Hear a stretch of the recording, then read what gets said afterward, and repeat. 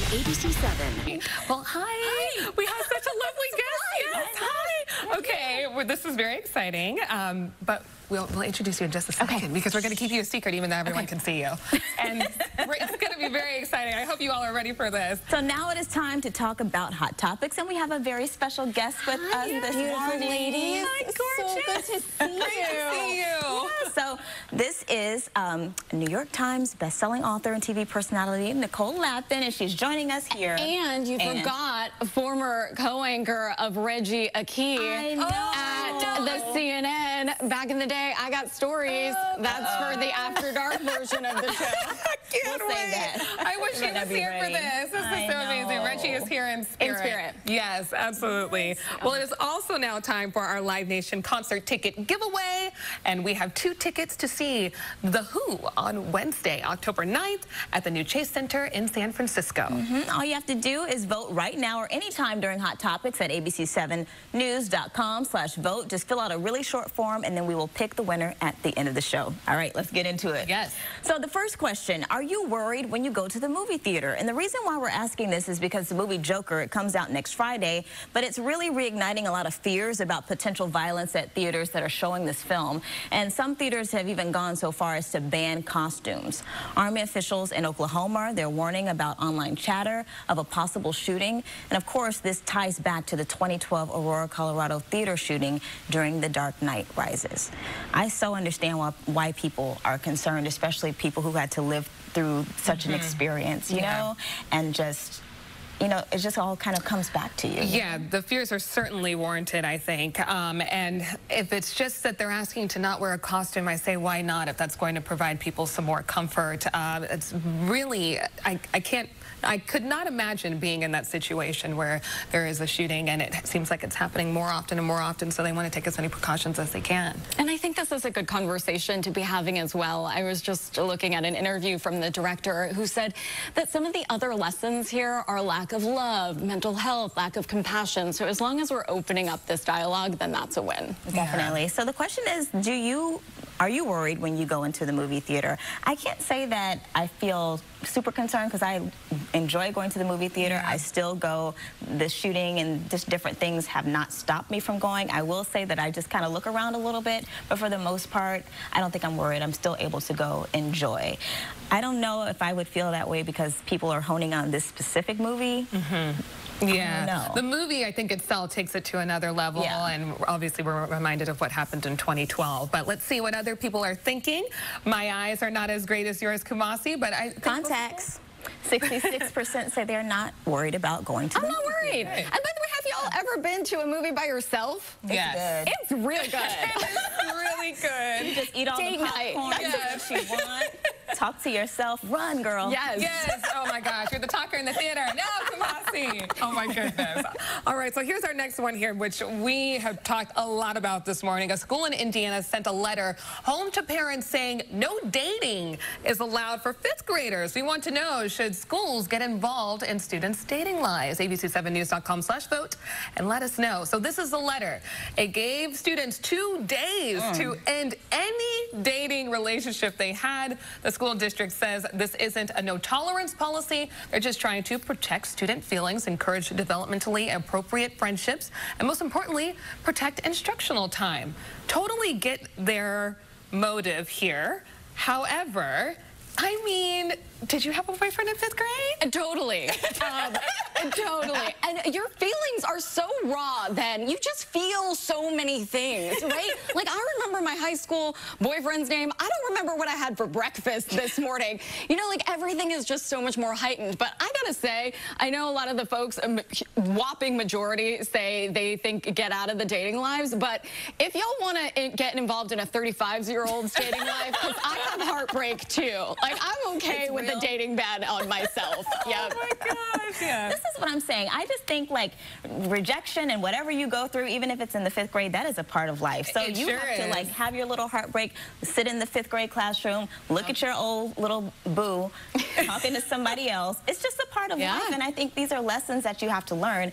And what does dating really constitute as a 5th grader? I mean, are you guys, like, going, I mean, it's just probably like they're hanging out and going to... Holding hands. Yeah. Whatever. Okay. Let them be. Well, Well, the mega clearly overwhelmingly thumbs down. That's going to be a no. I mean, we talked with the moms, right, this morning, and they say no. Yeah. And one of our colleagues has a 5th grader, and her daughter said no to the boy that asked her to be her girlfriend. Yes, so, girl. Go ahead, girlfriend. Get it. Superwoman. We'll be talking about that later. Yes. Supergirl. All right, so here's another one. Japan Airlines is getting a lot of buzz this week because it unveiled this new feature which shows you where infants are sitting on the plane. So go to abc7news.com/vote. We want to know if you think it's helpful or if it's just unnecessary. So check this out. If you book a flight, this is what you might see.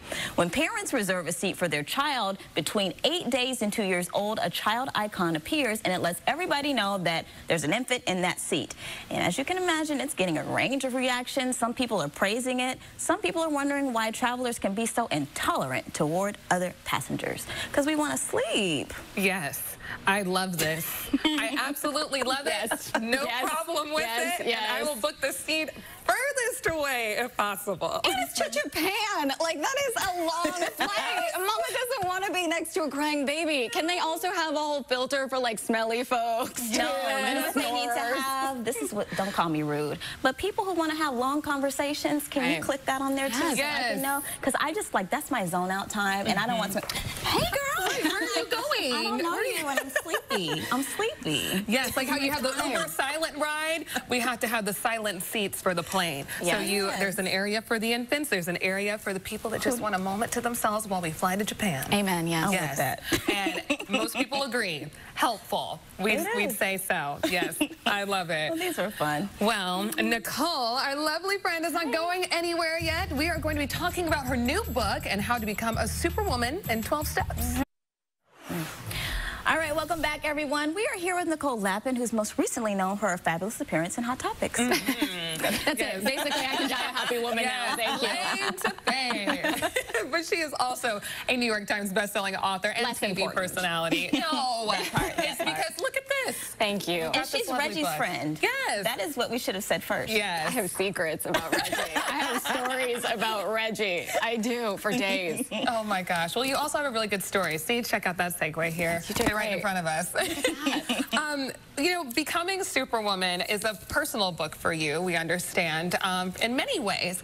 But can you kind of start off just letting the viewers know what you are getting at here with these steps to becoming a Superwoman, because it's not about being everywhere and doing everything all at one time. Now, Superwoman, the character, the one-word version, wants to do it all and be all things to all people.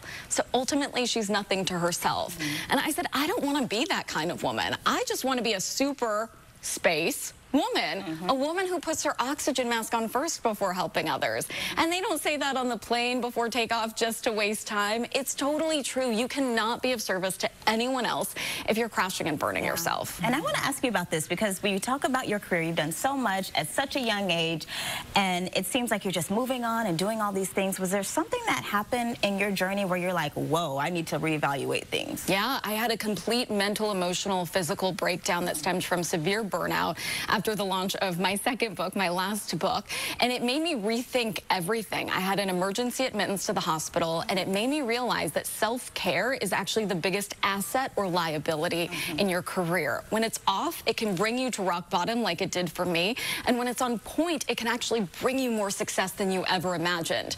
You know, we often have this equation wrong, that we think we're going to be happy or balanced when we get there, like a certain job or a certain salary or a man or kids or whatever, and then we get there, and almost immediately we change the goalpost on ourselves, so we never get our brain to the other side of balance or happiness. And that can be really hard on ourselves, yeah. Yes, and it's always the what's next, and then there sometimes next ends up being a breakdown for people.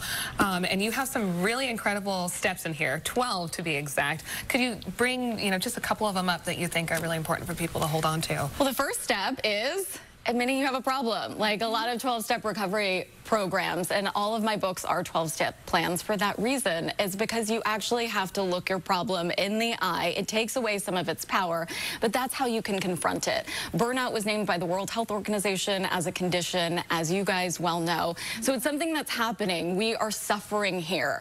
I did the largest study ever done on women and burnout, and I found that we're reaching burnout and breakdown in the 80 and 90% levels. That's bananas.